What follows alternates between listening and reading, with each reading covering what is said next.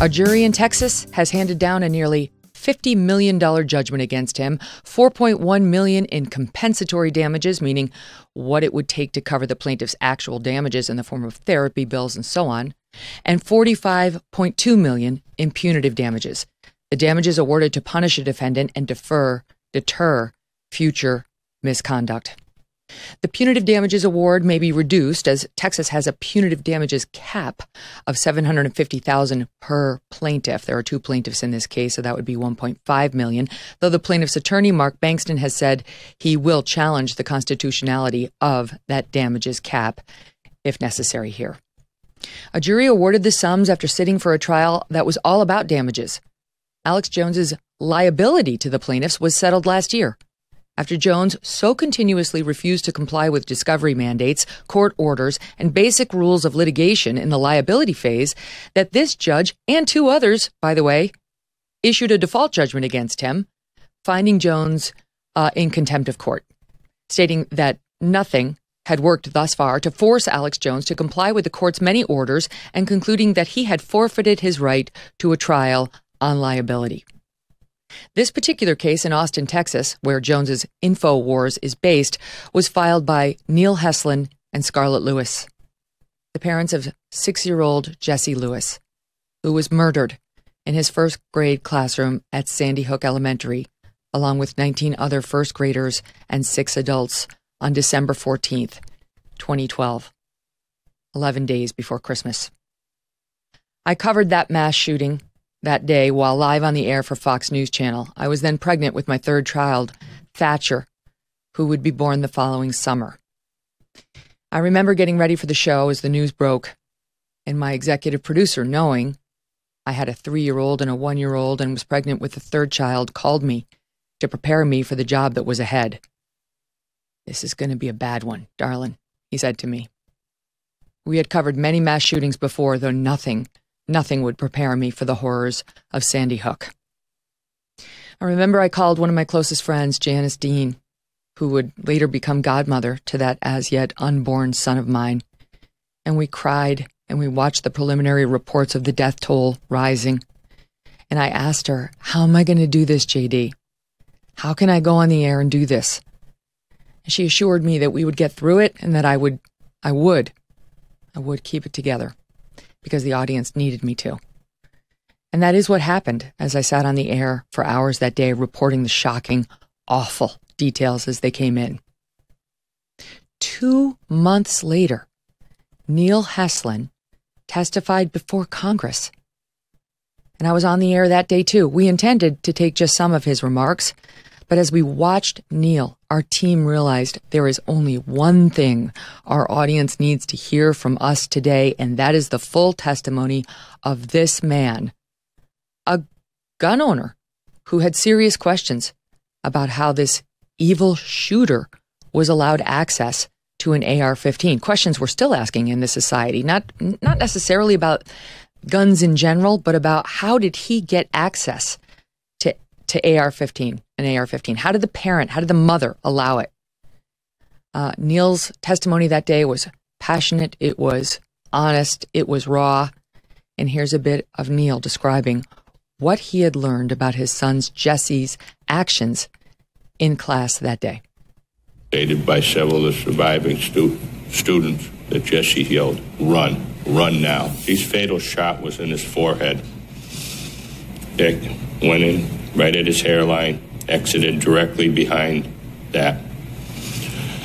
Jesse looked at coward Adam Lanza in the eyes, saw his face, and he looked at the end of that barrel. Jesse didn't run. Jesse didn't turn his back. That was a fatal shot that killed Jesse.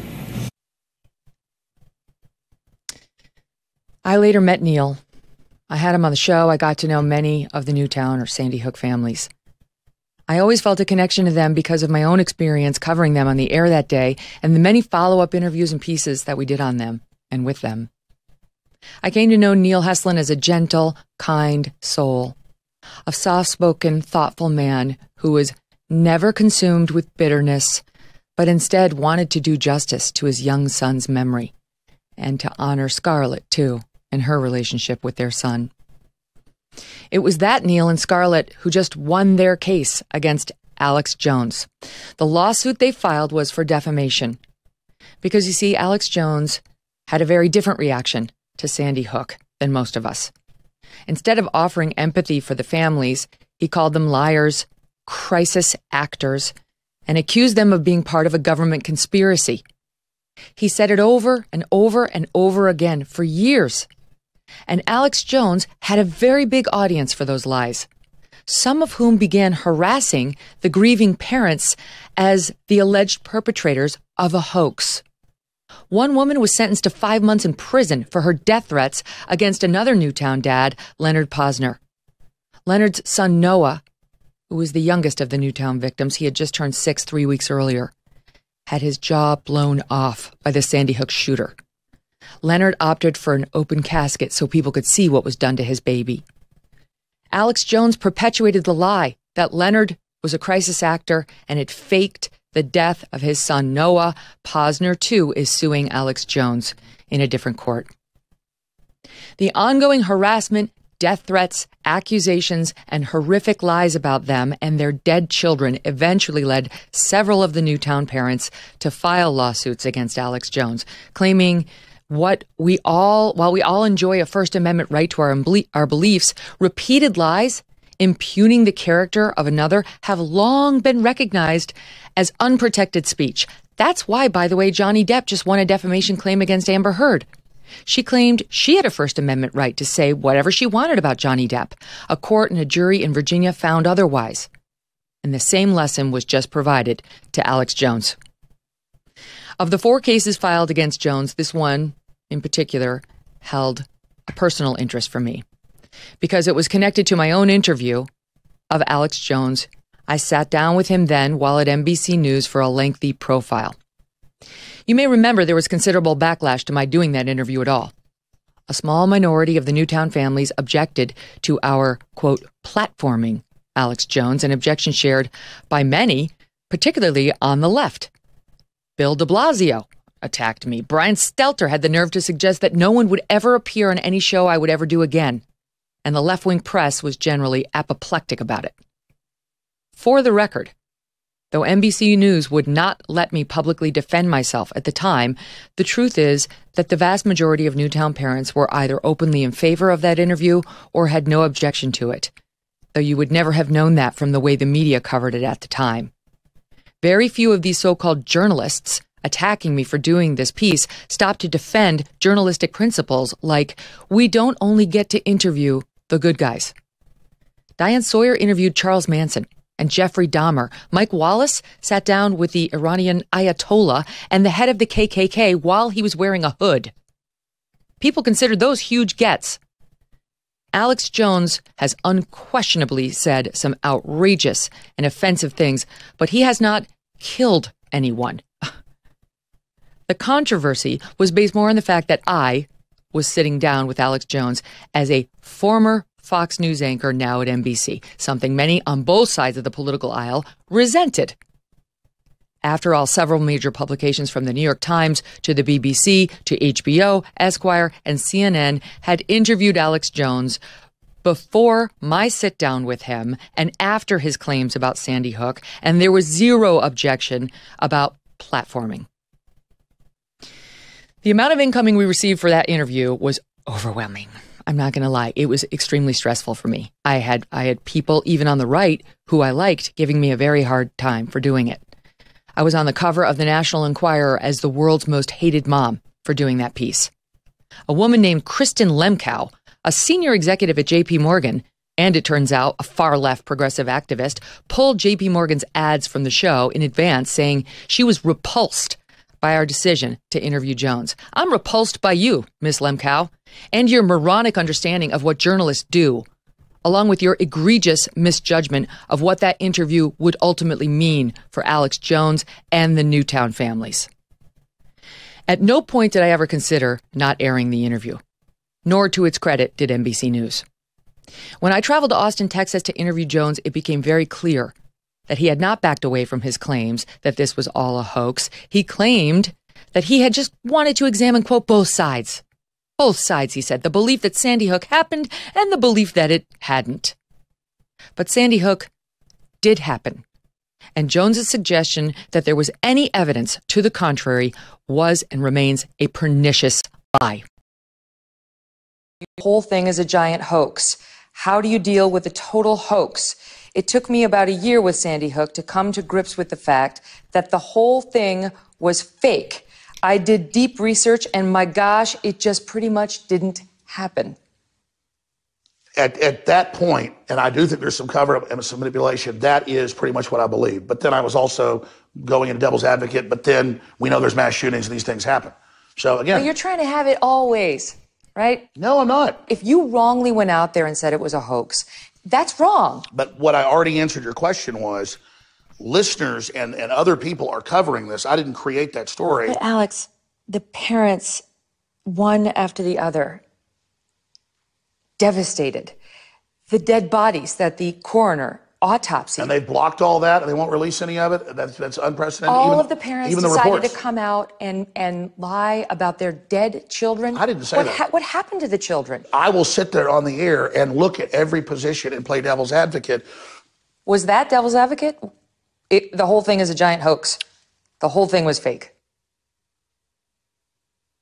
Yes, because I remember even that day, I'll go back from memory, then saying, but then some of it looks like it's real. But then what do you do when they've got the kids going in circles in and out of the building with their hands up? I've watched the footage, and it looks like a drill. When you say parents faked their children's death, people get very angry. Yeah, well, I know, but they don't get angry about the 500,000 dead Iraqis from the sanctions, or they don't get angry about all the illegals pouring in. No, it's not a dodge.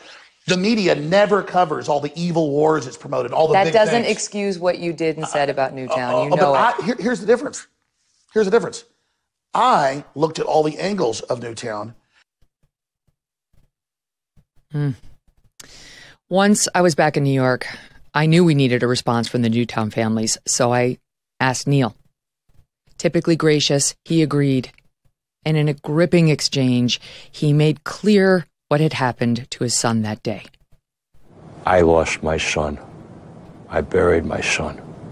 I held my son with a bullet hole through his head. I dropped him off in 904. That's when we dropped him off at school with his book bag. Hours later, I was picking him up in a body bag. Alex Jones and InfoWars responded to that interview by doubling down on their lies about the Sandy Hook parents, including Neil by name. They claimed it was impossible for him to hold his dead son, Jesse, because the medical examiner they claimed had not released the bodies or some other nonsense. All lies. And InfoWar employee Owen Schreier admitted on the stand that he had failed to check any of these facts, though Alex Jones claimed it was all fact-checked, before saying these lies on the air. And those lies told about Neil after our interview, after Alex Jones listened to Neil talk about holding his dead son, formed the basis for that lawsuit that just resulted in a $50 million judgment against Alex Jones last week. Here is the New York Times daily podcast called The Daily this morning. What was the specific claim of defamation against Jones from Jesse's parents? First tonight, our report on the incendiary radio host, Alex Jones. So years later, in 2017, Megyn Kelly was profiling Alex Jones on a show that she had on NBC. For years, Jones has been spreading conspiracy theories, claiming, for instance, that elements of the U.S. government allowed the 9/11 attacks to happen and that the horrific Sandy Hook massacre was a hoax. And Neil appeared on the show to provide the family's viewpoint of the lies that Jones had been spreading all of these years. I dropped him off in 904. That's when we dropped him off at school with his book bag. He told Megyn Kelly about his last moments with Jesse. Hours later, I was picking him up in a body bag. He had gone into the school in the wee hours of the morning on the night of the shooting, and he held Jesse's body. I lost my son. I buried my son. I held my son with a bullet hole through his head. This was obviously a pretty sacred memory to Neil, and he shared it with Megyn Kelly on the show that evening.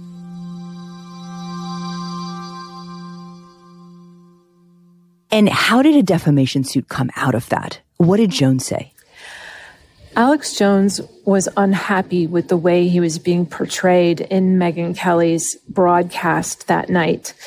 And after the broadcast aired, one of his sidekicks, a guy named Owen Schroyer, went on InfoWars and said that Neil couldn't have held his son that night because, according to official reports, which of course conspiracy theorists had picked through and parsed and cherry-picked, the families, quote unquote, weren't allowed to see their children after their deaths. Jones later picked up on Owen Schroyer's false claims and amplified them. And that was the genesis of the defamation lawsuit that Neil and Jesse's mom, Scarlett, filed against Alex Jones. On the stand at trial, Jones was caught in several other lies as well. For example, he had earlier testified under oath that he had absolutely no texts on his phone about Sandy Hook. Neil and Scarlett's lawyer, Mark Bankston, knew different, as we learned in this moment that few lawyers will ever get in their entire career. You're ordered to turn over any text messages mentioning Sandy Hook, right? Yes. And you didn't have any, right? Not that we could find. And did you know that 12 days ago,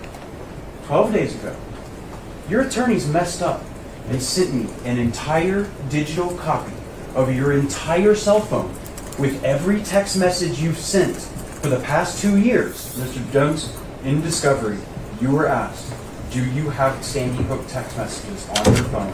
And you said no, correct? You said that under oath, Mr. Jones, didn't you? I mean, I was mistaken. Jones skipped many days of the trial, perhaps to avoid hearing Neil and Scarlett testify about the pain his comments had put them through, the renewed death threats, the danger, the harassment, the renewed need for therapists' visits, and the post-traumatic stress rearing its ugly head again. Though it's clear that Alex Jones was at least watching the trial because he was commenting on it on his show every day, and after watching Neil Heslin testify about what happened to Jesse, this is what Alex Jones said on his program that very day.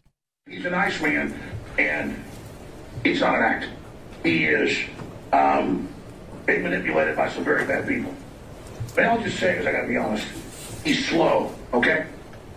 And his ex-wife is not. I don't think he's stupid. I'm just saying he's I've got family members that are really smart in a lot of ways, but they're just real kind of quiet and have this way about them, and they move at a different pace. Like they're fast in some ways and slow in others, and I think Heslin acts like somebody on the spectrum. Okay, so he's on the spectrum. There's something wrong with this man. There's something wrong with Alex Jones. He went on to try to dismiss his many comments about Neil, Scarlett, and the Newtown family. He says, it's all unintentional. It was unintentional. Watch. I never intentionally tried to hurt you. I never even said your name until this case came to court. I didn't even really know who you were until a couple years ago when all this started up. The internet had a lot of questions. I had questions. And over that 6-7 year period before I got sued, or 6-year period, it's clear you can see the whole progression of us, the few times we covered it, trying to actually find out what happened. One day, Scarlett took to the stand, and when it appeared that she had finished with her testimony, they took a break. Only then did Alex Jones show up in the courthouse. This was an incredible moment because Scarlett was not done with her testimony. And Scarlett and Neil and many of the Newtown families have long wanted the chance to address Alex Jones right to his face. Incredibly, Scarlett got that chance. She was poised and she was amazingly restrained. Having a 6-year-old son shot in the forehead in his first grade classroom is unbearable. Unbearable. You don't think you're going to survive. But there are people that have. And then to have someone on top of that perpetuate a lie, that it was a hoax, that it didn't happen, that it was a false flag, that I'm an actress. Then you get on and you say, oh, sorry, but I know actresses when I see them. Do you think I'm an actress? No, I don't think you're an No, actress. you can't talk right now. Sorry, I did. I asked him a question. You get to testify right now. You're under oath. Nobody else in the room is. Scarlett was later seen offering Alex Jones a bottle of water for the cough that he had. Neil Heslin actually shook his hand. What a man. What a difference in character between these men.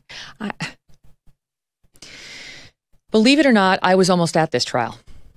Neil and Scarlett's lawyer told me that they needed me to take the stand to get the NBC News interview into evidence. They wanted to play it for the jury. I will tell you the truth. I was not excited to do this and really wrestled with whether I could or should. This whole story, every iteration of it, has been personally and professionally painful. Did I really want to leave my family, travel to Austin, Texas, take part in this insane trial with an out-of-control defendant, and subject myself to a hostile cross-examination, not to mention relive a difficult time in my career and a chapter of dealing with Alex Jones that, frankly, I would rather forget? No. The actual trial day that I was to be called, the day I was going to be called as a witness, happened to be scheduled for the same day of Thatcher, that third child of mine, his 9th birthday party. Not his birthday, but his birthday party. And for the first time in my 12 years of motherhood, that would mean I'd be missing one of my children's birthdays, one of their birthday parties. I had never done that, notwithstanding the fact that I've been a busy working mom. I knew that it would likely stir up a shitstorm of negative news stories from the left and would also not go over well with the right. Some of which has come to really embrace Alex Jones more recently. Some think of him as a martyr for having been deplatformed, another event that happened shortly after our interview. But the bottom line was there was no world in which I was saying no to Neil and Scarlett. I'd be missing my son's birthday party. They have missed every birthday of their sons for 10 years. Thanks to this evil shooter who murdered 20 first graders, including Jesse, in 2012. I might get bad press. How about reading over and over again online that you faked your sweetheart's life and death, and then having crazed lunatics threaten to kill you for it? This whole thing is insanity. These lies about Sandy Hook are insane. And by the way, Alex Jones has been telling lies like this about 9/11, about Oklahoma City, about so many things and innocent people. We could spend all day talking about it. I agreed to go. I booked my flights. So did my lawyer. And then, miraculously, I didn't have to do it. Mark Bankston told us that the InfoWars team had screwed up, and inadvertently, their testimony had led to the entire NBC News tape being admitted into evidence. I was not needed, and I was relieved. I was happy for Neil and Scarlett, and I was uncertain up to this very moment whether I should say anything at all publicly about it. There are some to this day who write to me asking me to apologize to Alex Jones for that interview. They think I sandbagged him because he released a partial tape of me pitching him the interview, saying it would not be a hit piece. Partial tape. On the stand, too, he and his team claim I somehow set him up, making him renew his Sandy Hook claims that he really, really didn't want to do but for the big, bad, mean Megyn Kelly making him. The truth is, I told Alex Jones from the start that Sandy Hook would be part of this interview, that we would go over the controversies, but that I wanted to cover more about him than that. And that's exactly what we did in the NBC News piece, which is one of the journalistic endeavors of which I am most proud in my career. No one made him spew these conspiracy theories but himself.